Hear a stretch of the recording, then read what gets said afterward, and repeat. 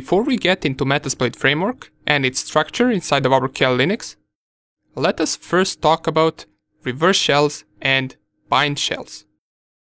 As we already mentioned, shell is our access to the target machine.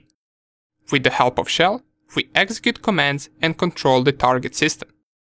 So, shell is essentially our payload that we drop on machine after exploiting it.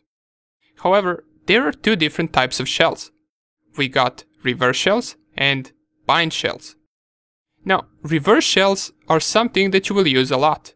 It works on principle of target machine trying to connect back to our Kali Linux machine.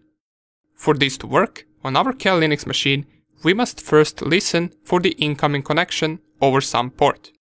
Then we exploit the target and drop a shell which will tell that target machine to connect to our port on Kali Linux that we're listening on. After it completes the connection, we can then control that machine. On the other hand, bind shell is when the target machine opens their port for us to connect to. In this case, it is the target machine that is listening for the incoming connection on that port. And we are the ones that must connect to that port. After we do it, we can control that target machine. However, there is one problem with bind shell. And it is also one of the main reasons why we won't use it that much. And that is because firewall can forbid target machines to open a port. Many firewalls could have a rule that says don't open any random port for security reasons. Therefore, our bind shell would not work even after exploiting the target. However, reverse shells will always work. Why? Well, because the target in that case is just connecting to us. It is the same process as when the target visits a website.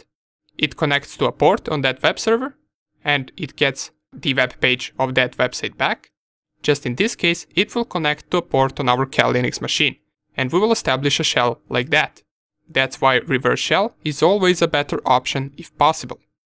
Alright, cool.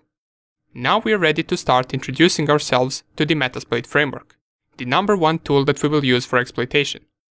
It is as important as Nmap, and we will use it a lot, so it is important we get its basics down first. It is not hard, however, it will take some practice to get used to it.